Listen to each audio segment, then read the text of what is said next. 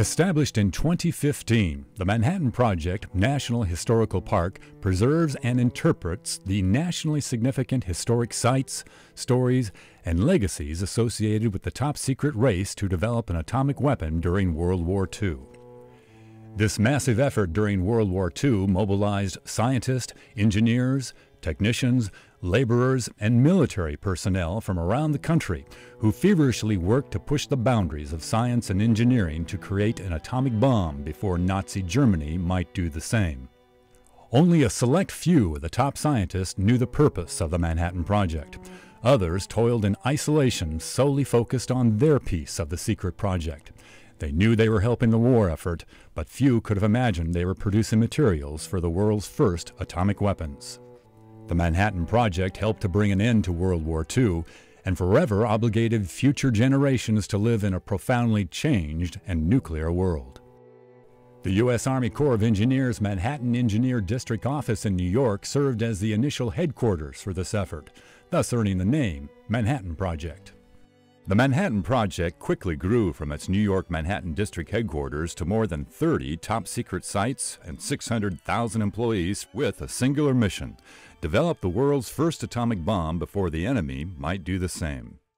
These smaller sites supported work at the project's three primary centers of operation, where the majority of research, innovation, production, and weapons fabrication occurred. The Oak Ridge, Tennessee reservation produced enriched uranium and eventually served as the headquarters of the nationwide project. Thousands worked in cavernous industrial facilities to produce incremental amounts of weapons-grade uranium that would be used in the Little Boy bomb, dropped on Hiroshima, Japan on August 6, 1945.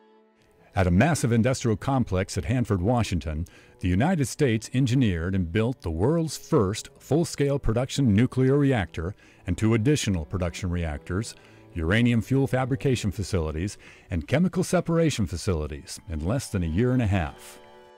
Hanford's facilities produced the plutonium used in the first successful test of a nuclear device at Trinity Site, and in the Fat Man plutonium bomb dropped over Nagasaki, Japan on August 9, 1945. In Los Alamos, New Mexico, world-renowned scientists and engineers, led by J. Robert Oppenheimer, gathered in laboratories to design, develop, test, and assemble the world's first atomic weapons. These scientists used the enriched uranium produced at Oak Ridge and plutonium made at Hanford as fuel in two atomic weapons that used completely different technology in order to increase the chances of a successful outcome of the project. A mere 26 months after the start of the project, the Los Alamos team conducted the world's first successful nuclear test at the Trinity Site in southern New Mexico on July 16, 1945. Although these efforts contributed to the end of World War II, the two atomic weapons dropped on Japan killed approximately 214,000 people by the end of 1945, and left a nuclear legacy humankind still struggles with today.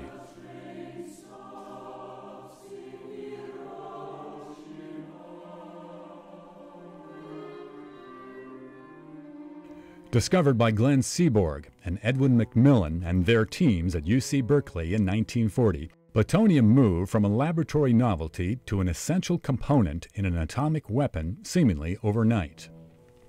Physicists and chemists at the Metallurgical Laboratory in Chicago worked to scale up the laboratory process as quickly as possible. And along the way, Enrico Fermi succeeded in achieving a self-sustained nuclear chain reaction using his Chicago Pile 1 reactor, a critical step in being able to produce plutonium at the level needed. The new industrial-scale process was implemented at Hanford. Construction at Hanford began in 1943 and was completed about a year and a half later, a phenomenal achievement.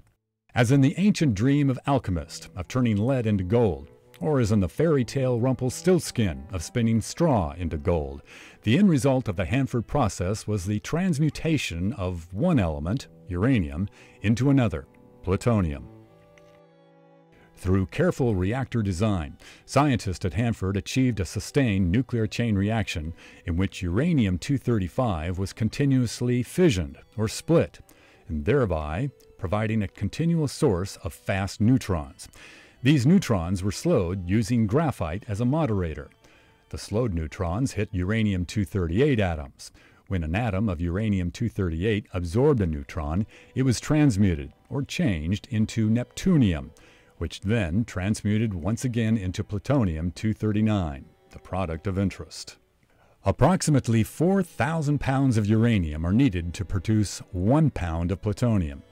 That is like reducing the weight of an elephant to 12,000 pounds down to the weight of a kitten at 3 pounds. A majority of the uranium ore used in the Manhattan Project was sourced from mines in the Belgian Congo, known today as the Democratic Republic of the Congo, and shipped to the United States. Upon arrival in the U.S., uranium ore was refined and processed into uranium billets. The billets were shipped to Hanford by railcar.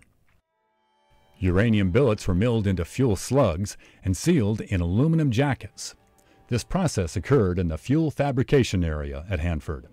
The fuel slugs were transported via truck from the fuel fabrication area to the B reactor, the first of the 3 Hanford production reactors built during World War II. Why do we want to preserve the B reactor? Because of its huge historical significance. It's really a true icon in the start of the nuclear age, and a marvel of engineering, science, and technology that was built during the height of World War II, trying to get an atomic weapon before the Germans did. Fuel slugs were loaded by hand one at a time into process tubes at the front face of the reactor. Approximately 64,000 fuel slugs, or 500,000 pounds of uranium, were loaded into the reactor at one time. The fuel slugs were safe to handle at this point, with minimal protective equipment. Fuel spent several weeks, up to a year in the reactor, depending on where the fuel was located in the reactor, before it was sufficiently irradiated. Every 4 to 6 weeks of operation, workers pushed about 10 to 20% of the now highly radioactive fuel slugs out the back of the reactor and into the fuel storage basin, where they would thermally and radiologically cool off for approximately 2 to 3 months underwater.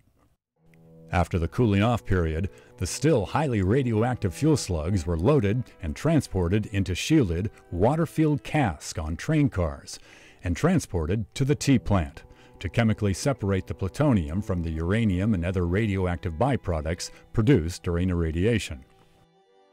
Constructed during the Manhattan Project, T plant was the first chemical processing and separations plant of its kind in the world. In just a few years, chemists dramatically scaled up the plutonium separation process from a few micrograms of plutonium in a lab to an industrial facility built to separate pounds of plutonium from tons of irradiated uranium. The tremendous amount of radiation given off by the irradiated uranium fuel slugs required protecting workers with up to 9 feet of concrete shielding between them and the equipment.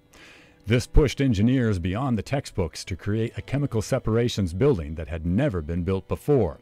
An amazing feat accomplished in about 18 months, less time than it typically takes to build a new highway bridge today. Engineering a building for safe chemical separation of plutonium required an enormous structure. T-plant is 875 feet long, which is the length of almost 3 football fields. It is referred to as the Canyon. T-plant also earned the nickname Queen Mary, since it's long and narrow like the well-known ocean liner, and much of the building is located below ground. Dissolving the aluminum jacket around the fuel slugs and separating plutonium from the uranium and other radionuclides produced during irradiation requires more than a dozen steps in the chemical separation process. Workers had to manage the entire process remotely by cranes and rudimentary robotics. The remote operation was a very unique operation, and it took an awful lot of very brilliant engineers to design how this whole thing went together. And it worked. It worked. Once the plutonium was extracted, the chemically separated uranium, unwanted radionuclides, and chemicals used to dissolve the fuel slugs became liquid waste and was put into underground waste storage tanks at Hanford. The work during World War II focused on refining the process for chemically separating plutonium from uranium for the war effort. Addressing the chemical waste was kicked down the road until after the war, when there would be time to focus on that problem. The separated plutonium was a viscous solution that required conversion into plutonium nitrate, a thick paste-like material, for safer shipping to Los Alamos. At Los Alamos, the plutonium nitrate was further refined to be formed into the core of an atomic weapon. The Manhattan Project involved hundreds of thousands of individuals recruited from across the nation for the massive project. Construction workers at Oak Ridge and Hanford were housed in Spartan construction camps with limited amenities. Living and working at Hanford during the Manhattan Project was not for the faint of heart. Hanford, tucked away in an isolated corner of southeastern Washington, has hot summers, cold winters, and numerous wind and sandstorms that tested the mettle of even the hardiest soul. All the workers were away from home and desperate for social engagement to distract them from the living and working conditions. Workers built a community in tandem with their efforts to build the plutonium production facilities. Dances, socializing at the bar, and sports were popular pastimes at Hanford. Coordinate Club, I think, was the name of the other one. But those were bottle clubs. You could take a bottle in and they would serve drinks from your bottle, or you'd buy a mixer. That was all you could get in Washington back then.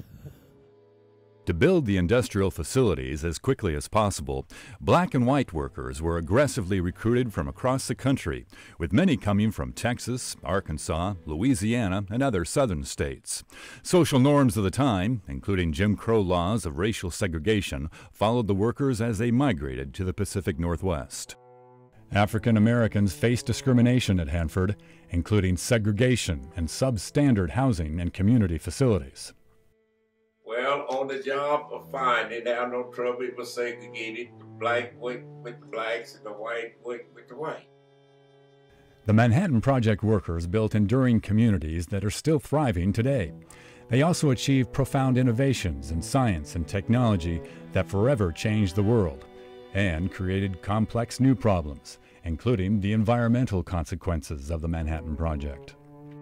Using the same drive, dedication, human ingenuity, and political will that contributed to the success of the Manhattan Project, we too can find solutions to the complex problems we face today, including the unintended consequences and legacies of the Manhattan Project.